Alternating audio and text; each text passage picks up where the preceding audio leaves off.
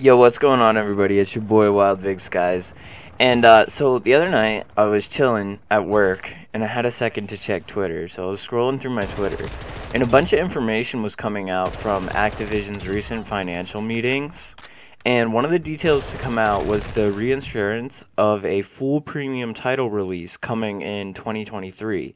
Albeit, this one is going to be developed by Sledgehammer Games and not Treyarch, which honestly I'm really confused by because it should be Treyarch's game next, after Sledgehammer's Vanguard and IW's Modern Warfare 2. This was from an article posted by Charlie Intel. Across the Call of Duty franchise, our teams are working to amplify the success of the fourth quarter, with 2023 plans including even more engaging live services across platforms and the next full annual premium release in the Blockbuster series.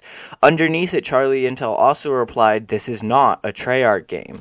Now, why is that? I have no idea, and I'm not sure if anybody does. Why would they break the normal, release cycle? One interesting nugget is the Bloomberg report calling it an expansion to Modern Warfare 2 by Sledgehammer Games. And what does that mean in regards to other rhetoric calling it a full premium release title? So is it an expansion, or is it a full premium release title? I don't know. This leads me to ask, maybe, possibly, just maybe, are we going to get Advanced Warfare 2? I actually think this might be a real possibility, and let me try to justify that prospect really quickly. The past two Call of Duty games released and developed by Sledgehammer Games have been World War II era titles.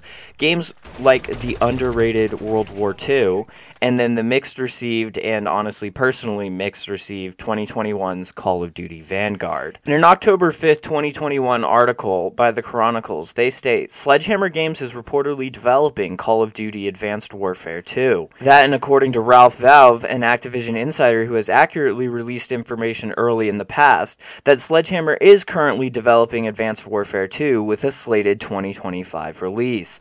Another interesting detail was Sledgehammer could also bring a futuristic twist to Call of Duty Warzone. That was mentioned in the article posted by the Chronicles. So, if it's not Advanced Warfare 2, is Sledgehammer simultaneously developing two different Call of Duty titles? This is important in regards to the previous expansion statements coupled with full premium release statements. So it's all kind of confused, and I think the entire community is a little confused. Now, why would they upset the cycle and kick Treyarch down the road? Treyarch is arguably one of the most beloved developers of the series, and Cold War was received really well. The next rumored title for Treyarch is a Gulf War set title, with many leaks including game files from Warzone and Modern Warfare 2 pointing to this being true, even some screenshots emerging. So why would they change this? Modern Warfare 2 2022 has left Call of Duty in an interesting place. I'm actually currently making a video kind of talking about the state of Modern Warfare 2 and how it's left Call of Duty, and so I'll leave this section of the video kind of brief. But Modern Warfare 2 is left caught in a strange place. There's a lot of rising stars in Warzone and streaming and the Pro and Challenger leagues, with sales numbers indicating a rising player base as well.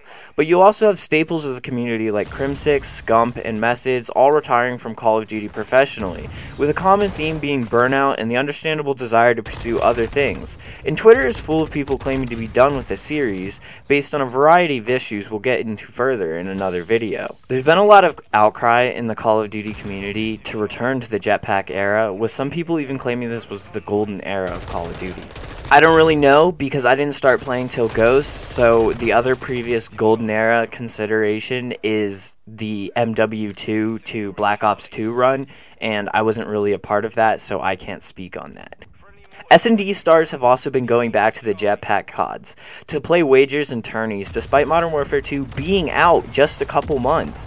I was just watching S&D Dylan over on Twitch play AW the other day. He was frying, by the way.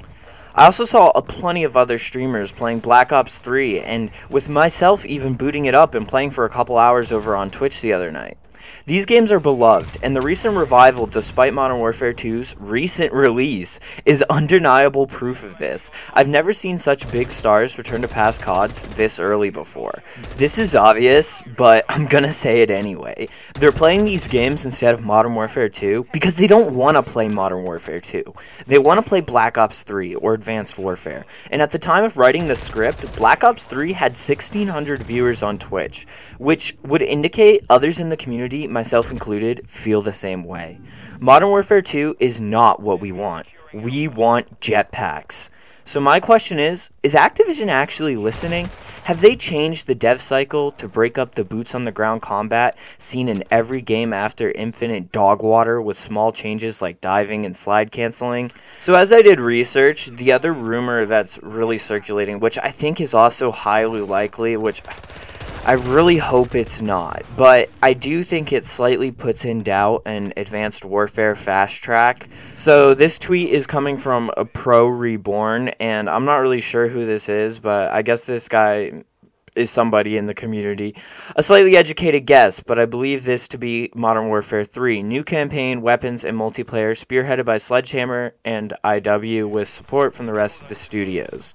Now, this makes sense. This would make a lot of sense because the original Modern Warfare 3 was developed by Sledgehammer Games, or they helped a lot with the development of that game. And it's also coming up on Call of Duty's 20-year anniversary, and that would kind of make sense, right? But I really hope this isn't the case. Let me explain a little bit. I'm honestly a little heated because I believe the whole Modern Warfare IP was brought back to drive sales numbers. And you could have named the game something entirely else. You could have made a whole new franchise off of it and used different characters. But no, they rebooted it with the same characters for sales number. And I'm just frustrated with them booting a Treyarch game down the road to push more rebooted cash grab content if that's the case.